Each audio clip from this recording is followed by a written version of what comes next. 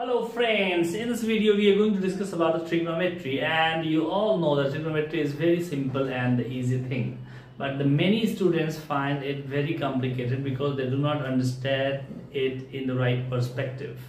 So now what is right perspective? Right perspective is that what is trigonometry, how actually it works, and what is the mathematical construct behind this purpose.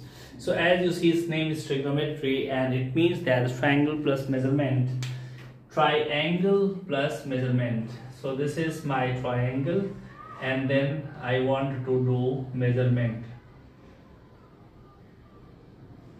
Now measurement, what do you mean by measurement? Measurement means what you can measure. So you have a triangle. Suppose if I name it with the vertices A, B and C.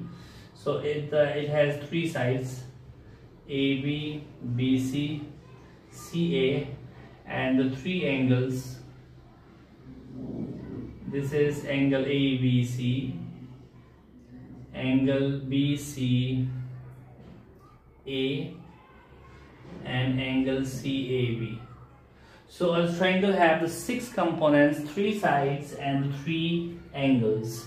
And in the trigonometry we are going to measure these 3 things properly. So before that, we have a basic relation between the 3 sides of a triangle in a right angle triangle actually, and that is also popularly known as Pythagoras theorem, which says that if you have a right angle triangle, this is your right angle triangle, right angle at B. This you can call it. So the Pythagoras established a relation that the square drawn on the side of AC is equal to the area of the square drawn sides of triangle AC is equal to sum of the areas drawn on the other 2 sides, and which roughly takes the form of AC square is AB square plus BC square. So the Pythagoras theorem gives you simple the relation between the 3 sides only applicable in right angle triangle, and if any 2 sides of a triangle are known, then you can find the 3rd side, but the triangle has necessarily to be a right angle triangle. This is the relation AC square is AB square plus BC square. So now you see that this is a triangle, this is Pythagoras theorem. Now the trigonometry goes beyond Pythagoras theorem and tries to find out if with the help of these sides, if any 2 sides are known, can we find the ratio?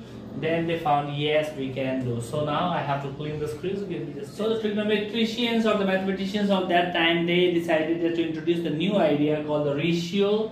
So here I have my triangle and I'm naming it as ABC. So they designed, and this is right angle triangle. Yeah, so they designed that if you want to use trigonometrical ratios, so this angle I'm calling it as theta, and since other 2 sides are acute angle, this angle is going to be 90 minus theta. So what do we have? We have certain ratios. This is sine theta is called as AB over AC. So sine theta is this divided by this AC. Now cos theta will be BC upon AC, and then tan theta is equal to AB upon BC. These ratios actually are, like if you see in terms in the perspective of this angle, then you can say that this is opposite upon adjacent. So this is O for opposite. This is not the standard way, but sometimes students find it very difficult to memorize which is that. So you can just exercise like this is the angle, so just it's opposite of that. AB is the side opposite to this angle under consideration, and this BC is called the adjacent to this angle, and the angle opposite side opposite the angle 90 degree is called as hypotenuse. So this is always fixed same size. So this is hypotenuse. AC is always hypotenuse if you see it from this perspective or from this perspective. But if you see from this side, this AB looks like the opposite and BC adjacent. But if you see from this perspective, then the BC looks like opposite and the AB as adjacent. So to remember, some people say that they call it SOHCAHTOA, A,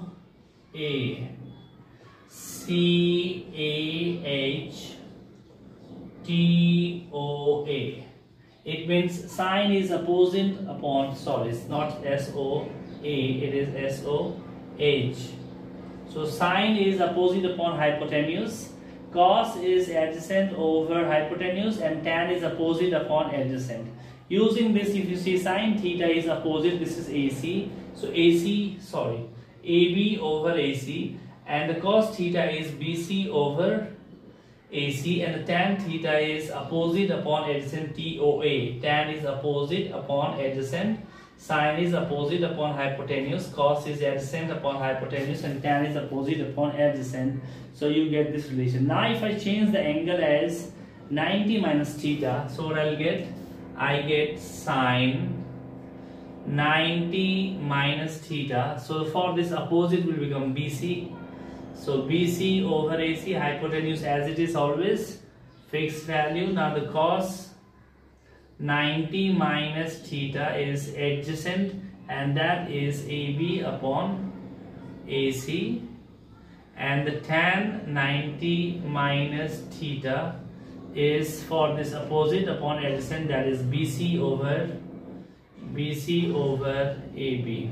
Now if you look at these two values, since AB, AC and BC are the three sides of this triangle, they can be measured in centimeters or the kilometers, whatever dimensions they have. So the sine theta is just the ratio of the two similar physical quantities. So this is just going to provide you one numerical value, just like suppose if this is 5 centimeters, this is 12 centimeters, and this is 13 centimeter. So the sine theta in this case is 5 over 13. That is the ratio of the two sides, and that is the dimensionless quantity. This is just a number.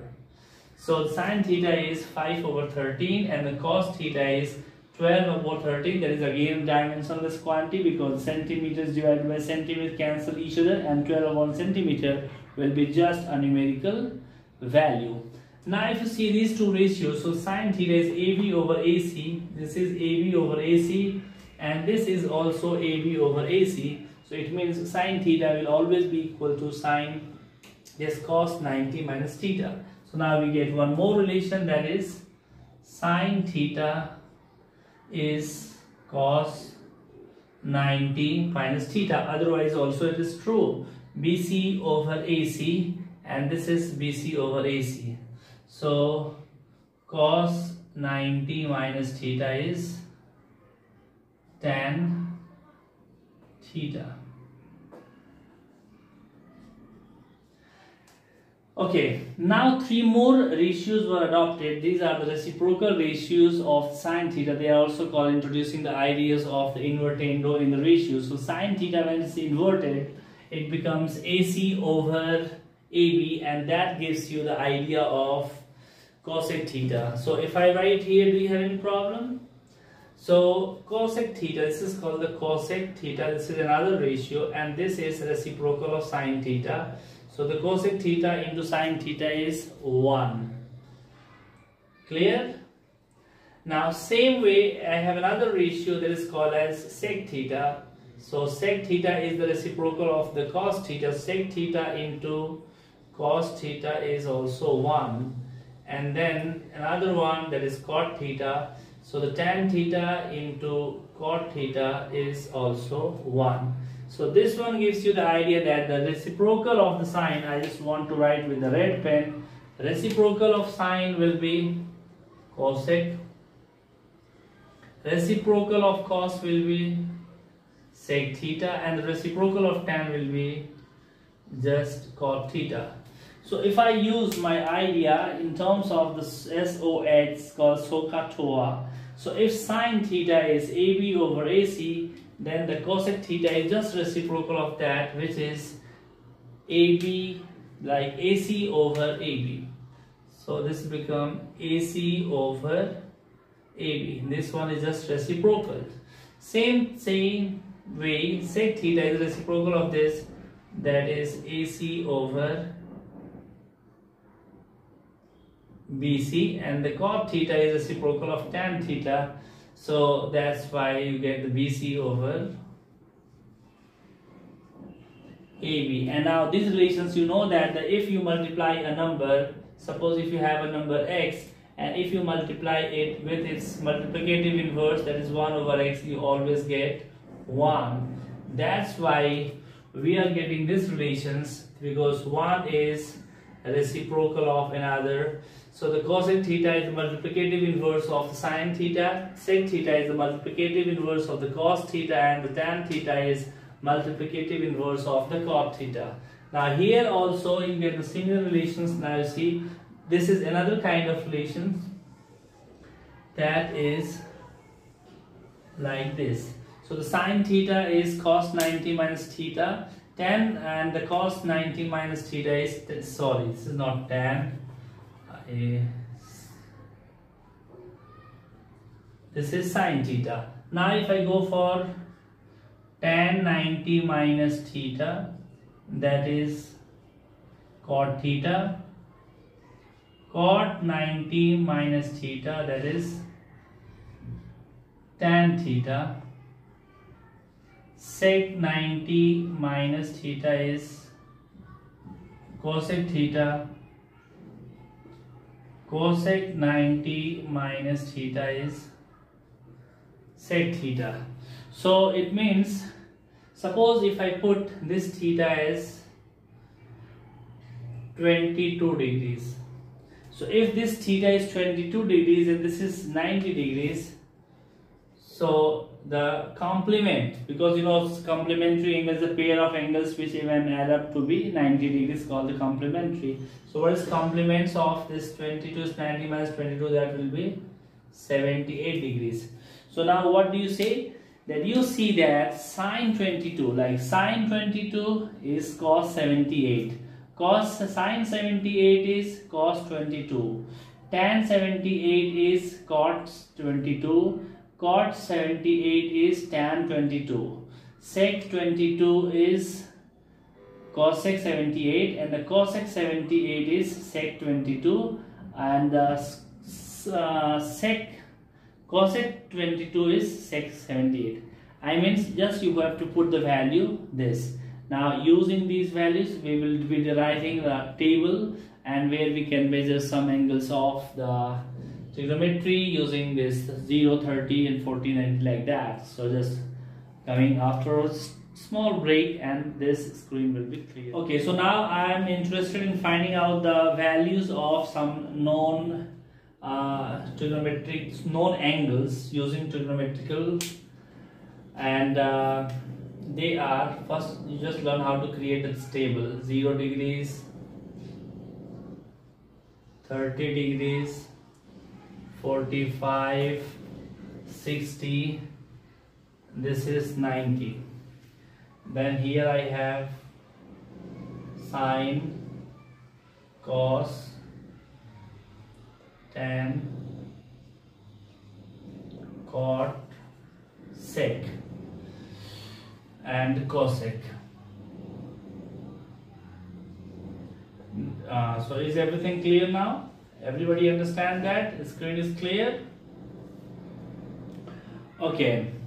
So now how to fill the first row is just a rule that will help you to remember how to fill the table. So you see there are 1, 2, 3, 4, 5 values we can put. So you can take these 5 values as 0, 1, 2, 3, 4. Divide them by 4, by 4, by 4, by 4, by 4. So what I have done, I have taken numbers, this is just the first 5 whole numbers starting from 0. Whole numbers always start from 0. So 0, 1, 2, 3, 4, and then I have divided them all by 4 and then put them in under root. Now you got your first row complete. So now what does it mean? Under root of, so this value is 0, this value is 1 over 2, this value is 1 over square root of 2, this value is square root of 3 by 2, and this value is just 1. So you got the first row, and now let me remove this part and then I'll fill the whole. So this one is 0, this is 1 over 2, this is 1 over root 2, this is root 3 over 2, and this is 1. Now write the whole thing in the reverse order. Why? Because we just used the formula that sine 90 minus theta is cos theta. So now we are looking for cos 0. So if you want to put theta as 0, so you just write here cos 0, replace theta by 0. So the cos 0 is sine 90 minus 0. So sine 90 is cos 0. So sine 90 is this and the cos 0 is here. So I am writing this one as 1. Same thing when I just move here. So the complement of 30. So the cos 30 is sine 60. So this is root 3 over 2. Sine 45. 45's complement is 45 itself. That is, it will remain same. 1 over root 2. This is 1 over 2 and this is 0. So now what is the reason? Cos 0 is sine 90. Cos 30 is sine 60. Cos 45 is sine 45. Cos 60 is sine 30. And the cos 90 is sine 0. Just using the same rule. So now we know that we have to find the third row, which is the value of the tan theta. And the tan theta is sine theta over cos theta. So 0 over 1, 0. This over this, it's 1 over root 3. This over this, that is 1. This over this, it is under root 3. And this is 1 over 0. This is infinity, or we can say not defined. Mathematically, symbolically, it's written as infinity. Now, the cot is just reciprocal of tan. So the reciprocal of 0 is again not defined, that is infinity. Reciprocal of this is root 3. Reciprocal of this is 1. This is 1 over root 3 and this is 0. Now, the reciprocal of like cos is sec. So the cos just reciprocal this row. So this is 1. This is 2 over root 3. This is root 2. This is 2. And the reciprocal of 0 is again not defined. Now the reciprocal of the cosec is sine. So now we have to find the reciprocal of this one, or otherwise you can write this in the reverse order, that is not defined, 2 root 2, 2 over root 3 and 0. This is how the table is made, because in the board examination they ask you the table. In the IGCSE you don't have to remember all this shit thing, and you can just directly use your calculator because they are allowed to use calculator. But if you are studying in any Indian boards like then you have to find a way to memorize all these things. Now let me clear the screen. Now you can ask the question, how can I say that sine theta is 1 over root 2? How? I'll explain you. Now I am interested in finding out, this is, you can say, I can take it prove that sine 45 is 1 over root 2. How? So just simple, just draw one right isosceles triangle. This is A, this is A. So in the right isosceles triangle, if these two sides are equal, so these angles will be 45 and 45. Now you can name them as A, B and C. And if you are interested in finding out the length of this AC, then use Pythagoras theorem. That is, AC square is AB square plus BC square, which is A square plus A square, that is 2A square. And if you put AC, this whole in under root 2A square, you get it at under root 2A. This is under root 2A. And then use simple idea of the sine theta. Sine theta is opposite, which is AB upon hypotenuse AC. Therefore, AB is what? AB is A over, and that is root 2A.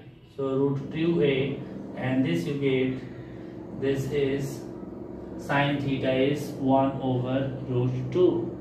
Now this is the value of sine 45 because this is what it is. So same way, if you just draw one right isosceles triangle, you can find the value of sine 45. Now this is all. Now if I am more interested in finding out the value of 30 and 60, how will I do that? That I need to explain you after cleaning this screen. So just give me 2 seconds. Now here I am interested in finding out how sine 30 degree is 1 by 2 and the sine 60 degree as root 3 over 2. How to find these two values and how they have got this idea. The idea is very simple. You just take one equilateral triangle where all three sides are equal. Now this is A, this is A, this is A. Now I want to find this because this is not a right angle triangle. However, all these angles are 60 degrees. So this is 60, these three angles are 60 degrees each. Now I have to apply trigonometry, so I need to have right angle triangle. So I drop a perpendicular from A on to the side BC. So this is my AM. So this is right 90 degree. Now you see I want to establish the congruency between the triangles AMN and the AMB. So if you see this AM is common to both sides and the AB is the hypotenuse of both. This is because 90 opposite. So this is the hypotenuse. AB is the hypotenuse for the triangle AMB and the AC is the hypotenuse for the triangle AMC. So now here that this is also, so this it means this side is common, this is equal, and this is 90 degrees. So using right isosceles triangle, or because 60 is also 60. So there are various ways you can say ASA or the ASA or AAS. You can establish the congruency between these two triangles. So it means the BM will equal to MC and whole length of the BC is A. So this will become A over 2 and this also A over 2. Now I want to find out the height of this AM. So I'll use this triangle. So I'll write AC square as AM square plus MC square, that is A square plus A square by 4. Square of A over 2 is A square by 4. If you add them, you'll get,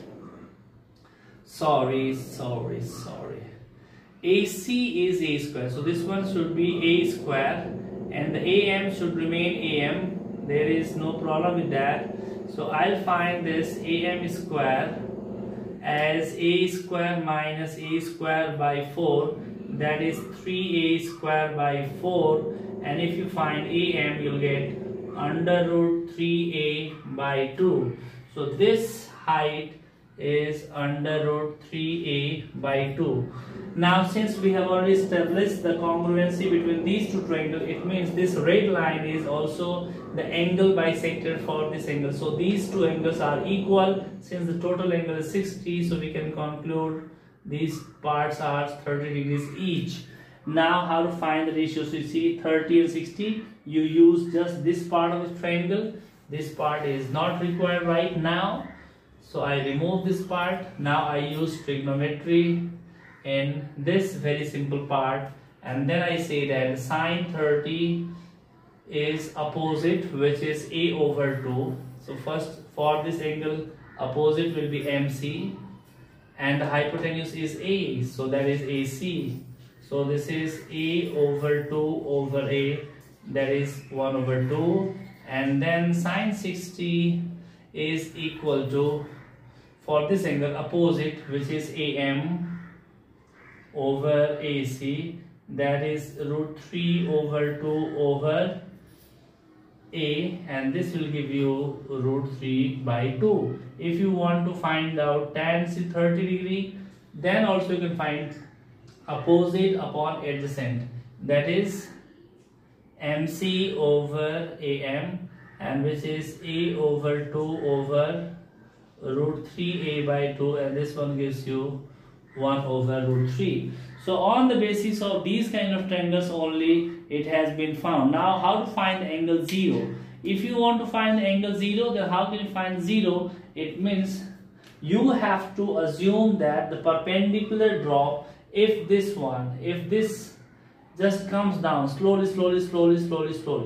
Now see, if A comes here, then you get that your angle is decreasing. If A comes further here, angle is decreasing further. If A comes along this angle will become 0, and when A combines with AM, so the AM will become 0.